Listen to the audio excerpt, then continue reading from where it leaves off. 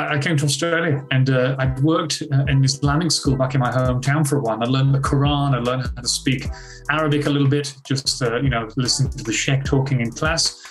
And, I went to the interview here in Australia and the lady said, hello. I said, Assalamu alaikum wa rahmatullahi wa barakatuh. She said, MashaAllah, you speak Arabic? And I said, look, I don't want to give you a false sense of hope. I don't, but I do know the Quran. I can recite it, but I don't know what it means. She said, you've got the job. Anyone with that kind of dedication has got the job here. And she just gave me the job. And so I took the job in this Muslim school over in Lakemba. I loved it. I was working with refugees from Syria and Afghanistan and Iran, and I just was amazing.